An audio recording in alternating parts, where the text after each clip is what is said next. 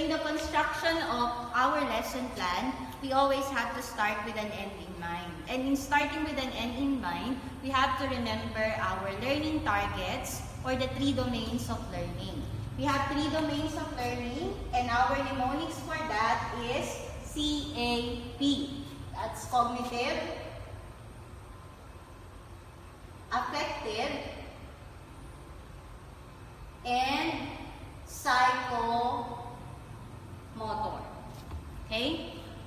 Cognitive targets refers to those targets which are actually looking into the goals of developing the mental processes of our students.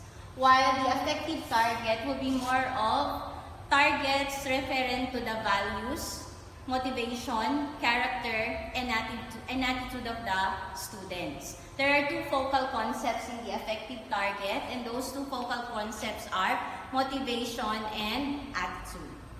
While the last one is the psychomotor domain, which is for the enhancement of student skills. It may be thinking skills or manipulative skills. Okay, so we will start now with the cognitive targets. For the cognitive taxonomy, we have 2 references, Bloom's taxonomy and Anderson's taxonomy. For Benjamin Bloom, we have the mnemonics K kaase. K stands for knowledge, then C is for comprehension, A is application, analysis, S is for synthesis, and E is for evaluation. For Benjamin Bloom, the highest among the order of cognitive thinking skills is evaluation. While for Anderson, the mnemonics is RUAAEC. And for this, R is remembering, U is understanding, A is applying, another A is analyzing, E is evaluating, while C is creating. Now for Anderson, creating is the highest among the cognitive thinking skills or cognitive taxonomy. What are the difference between the 2?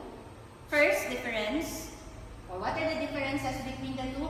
First difference is the terminologies. They just chose different terms, but the meanings are the same. For instance, knowledge is the same as remembering. Comprehension is synonymous to understanding. Synthesis is also synonymous to creating. Now, another difference that they have is that for Benjamin Bloom, the highest among the thinking skills is evaluation. 5th is synthesis, but the highest is evaluation. While for Anderson, the highest is creating, which has the same meaning as synthesis, while 5th among the higher order thinking skills for the cognitive target is evaluating. Now, we are going to discuss cognitive taxonomy in reference to Benjamin Bloom. Let us now start with Bloom's taxonomy. The first one is knowledge, K. The letter K in K kaase is knowledge. Knowledge is the foundation of all learning. They say that knowledge is the lowest form of learning, but still it is the foundation of all learning processes because you will not be able to synthesize, analyze, apply, or evaluate, or even comprehend if you cannot recall the information or if you cannot remember the information. Now, what is knowledge? Again, knowledge is simply the recall of an information. If an information is a fact, as long as your students can recall all the informations that you have discussed, then they have or they would fall under knowledge. For instance, if you would ask your student, what is the center of the solar system? And your student would say that the center of the solar system is the sun, then the student could recall, and in your objective, you may write at the end of the lesson, students should be able to recall or to identify the center of the solar system, or they could define the sun. As long as they can memorize or they have memorized the information, then the skill is falling under knowledge. Now, the salient feature about this level of taxonomy is that they know but they do not understand. Hanggat kaya nila na sabihin yung information, kahit na hindi nila naiintindihan kung ano yung meaning ng information na sinasabi nila, they are falling under knowledge. Okay? So now, if we would like to enhance the skills of our student under the taxonomy knowledge, what are the learning objectives that we have to use or that we will use in our lesson plan? First, you can have objectives which have verbs like define, enumerate, list down, identify, or recall. Okay? So with that, an example of objective under knowledge is this. Define nouns. This objective, define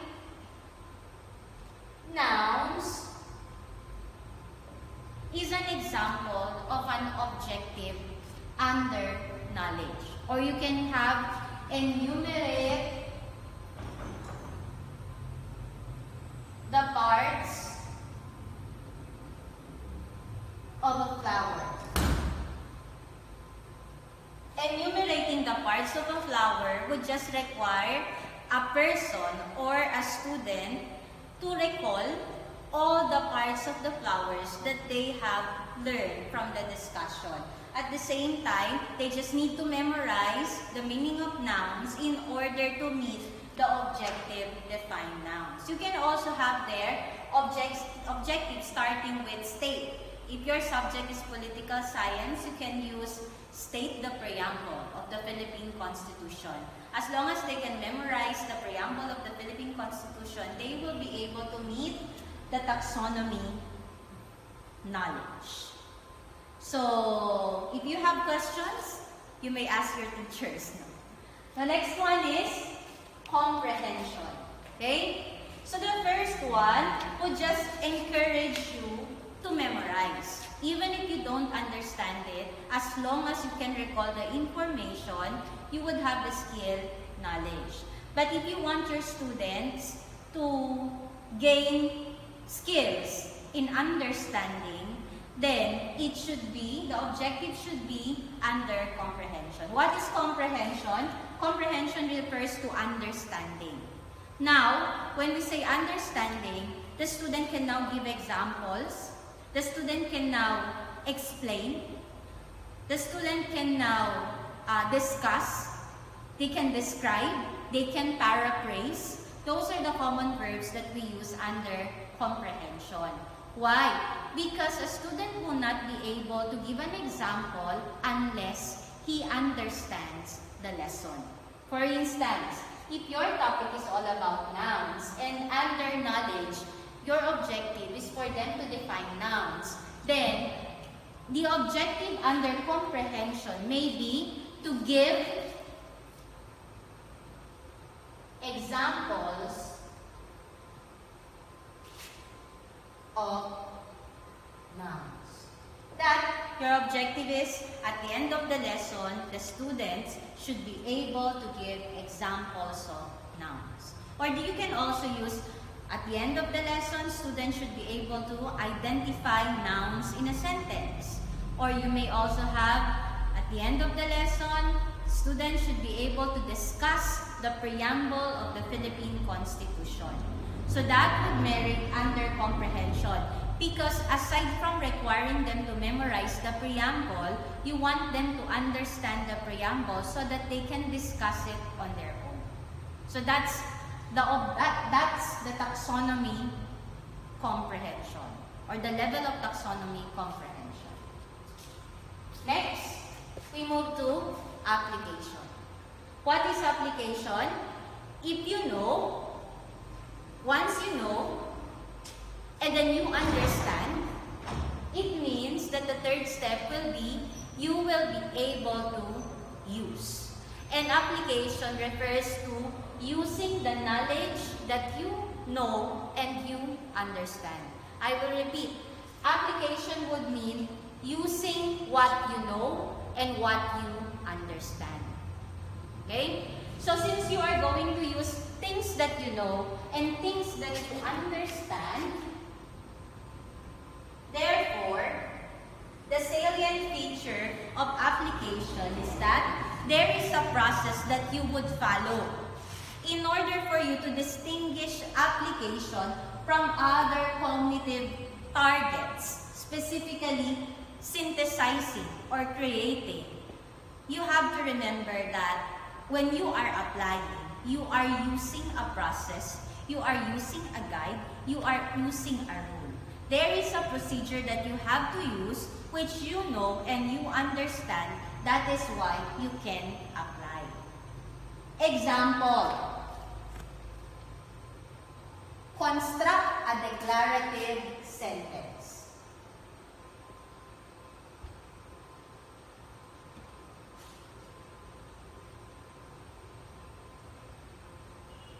This objective would now fall under application. Why?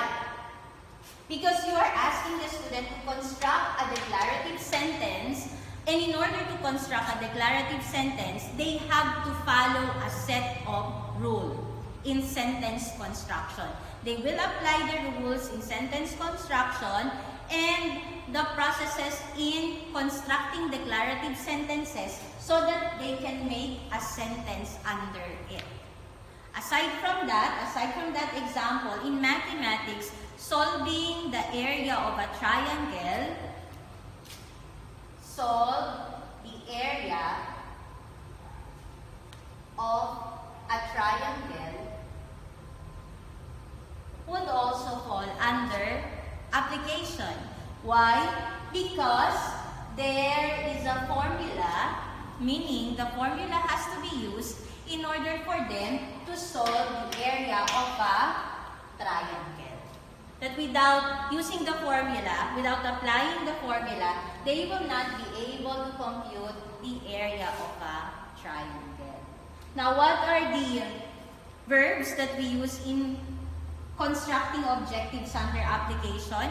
So we have construct, solve, find, identify can also be used, apply can also be used, create can also be used. So those things may be used under application, in constructing objectives under application. So that's the third one. Okay, now we go to analysis. Analysis is the process now of breaking down the information into its small parts. So I will repeat, it's the process of breaking down. Since it's the process of breaking down, it means that if you have one big concept, you are going to break down the big concept into its small parts. Let's give an example. For instance, this big component is living organisms. That's the big component. Now, the big component, which is living organism, has to be broken down into its parts. What are the characteristics or what are the key components of living organisms? You can have there three major classifications. You may say we have plants, animals, and man. So those are the key components of living organisms. Now, in order for you to understand each of the components of the living organisms that was broken down into three, you have to break down again the characteristics of man, the characteristics of animals, and the characteristics of plants. So for example, what are the characteristics of plants? Can plants move? They move based on tropism. That is by following light. They are not mobile. While man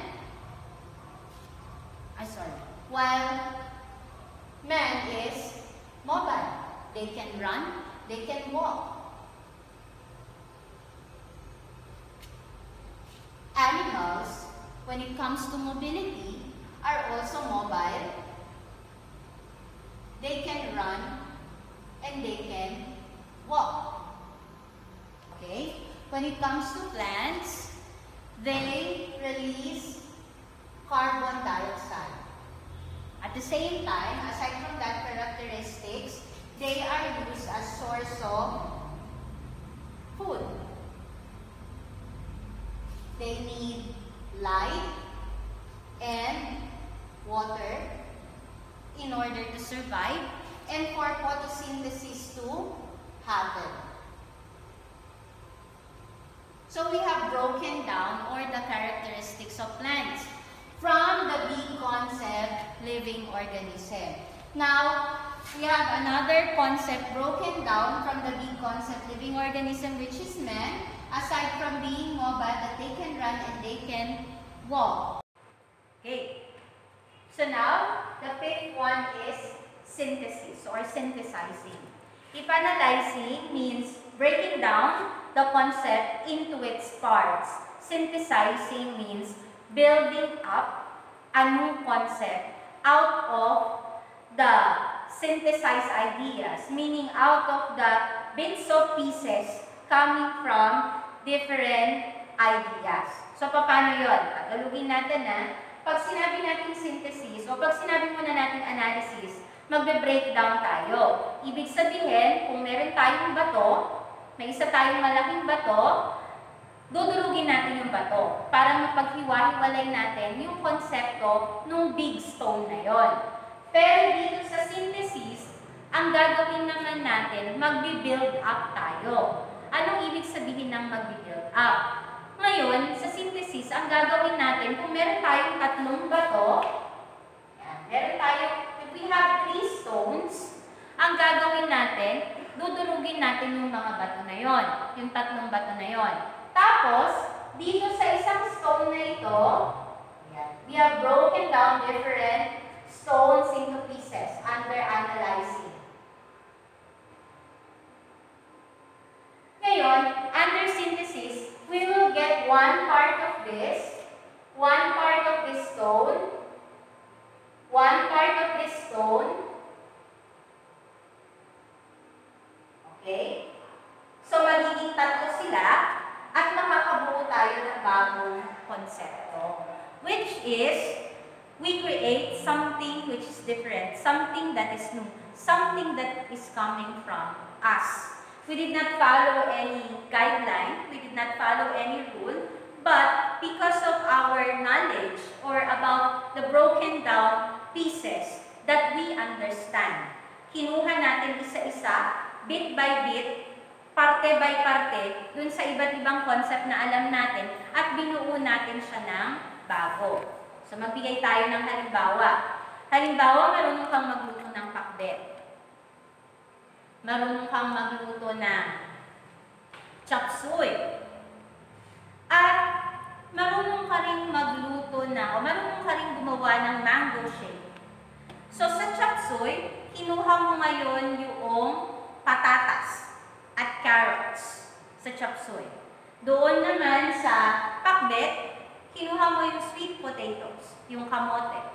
At doon naman sa mango shake, kinuha mo yung mango at yung milk niya. Pinaghalo-halo mo ngayon yung yung iba't ibang sangkap na yon. At nakabuo ka ng bago mong menu. Pwede mong sabihin na mango in vegetable salad. So, nakapag-synthesize ka ng bago mong recipe. Ang tawag doon ay synthesis. Bakit? Because it is new, because it is your original. In converting formulas, or in constructing, not really converting, no? But in constructing your own formula to solve a particular mathematical problem, that is under synthesis. I will repeat. In synthesis, you build up a new concept out of the bits of pieces that are coming from different ideas or different concepts. Our example then is this. For instance, you ask your student to develop an intervention plan to solve water pollution. Okay. Since you did not say copy an intervention plan to solve water pollution, it means that it will be their original because you want them to develop. Pag sinabi mong develop an intervention plan to solve water pollution, sila ang gagawa ng intervention nila. Hindi sila kokopya lang ng intervention program. At paano nila mako-construct itong intervention plan nila? Manggagaling yan sa iba't ibang ideas, sa observation nila, sa mga nabasa nila sa libro, o doon sa nakita nila na paraan ng solusyon na ginawa ng community nila. And they would check out if that solution is applicable to the community which is needing the intervention plan. So, yun ang tinatawag natin na synthesis. Okay. So, now, we are going to have the last and the highest among the cognitive taxonomy. That is evaluating. Based on Benjamin Bloom's taxonomy, the highest again is evaluation. What is evaluating? When we evaluate, we give merit, we give value, we judge, we justify, or we cite whether it is an advantage or a disadvantage. Now, it is easy to understand evaluation because you would be able to notice that there are value or there are merit or there are judgment attached to every objective. So kapag merong nakalagay doon na rate, ibig sabihin magbibigay ka ng judgment. Pag tinanong ka doon whether it is effective or ineffective, an advantage or a disadvantage, good or bad, then the level of the objective is under evaluation. The usual keywords that we use under evaluation are judge, justify, evaluate, defend, rate, identify, give the effectiveness. So those things are under evaluation. So an example of an objective under evaluation is here, judge whether garbage incineration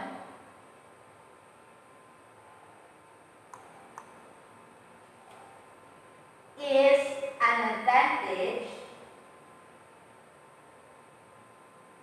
or a disadvantage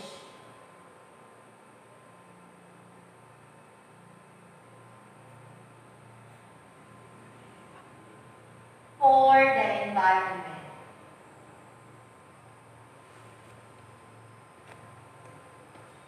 Just simply ask yourself, what is to be judged?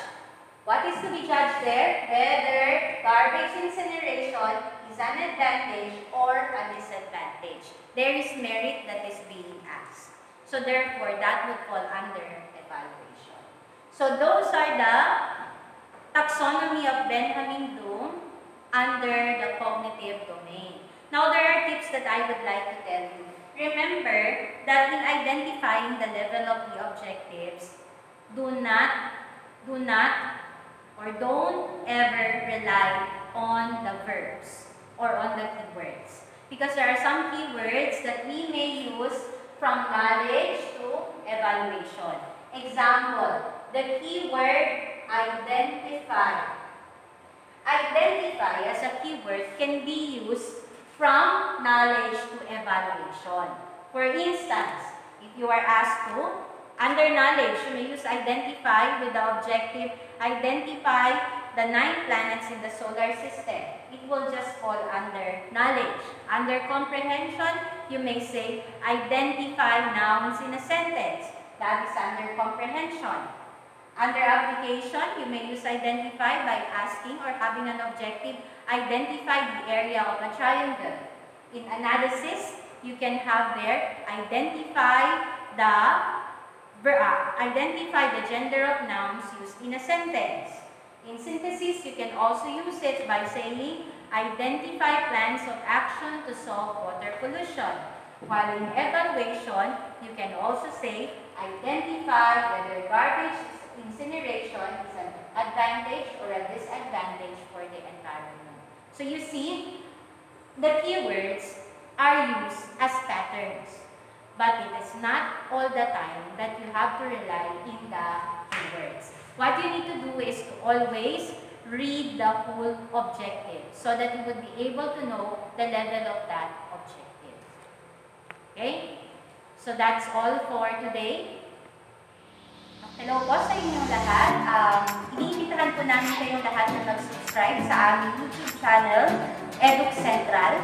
Ang lahat po ng mapapanood nyo dito ay tungkol sa mga subjects or academic matters na under the professional education para sa licensure examination for teachers. Kaya in-encourage po namin ang lahat ng mga education students at lahat ng mga nagnanais na mag-take ng board examination for teachers na mag-subscribe sa aming channel. Ako po si Danica Anike Lorenzo from Eduardo L. Austin Memorial College. Ako po ay instructor ng professional education sa Scholar ng Bayan, sa institusyon na nagbibigay ng scholarship sa mga deserving na lobo-isihan. Eduardo L. Austin. Thank you so much at mag-subscribe na po kayo sa aming EDUC Central channel.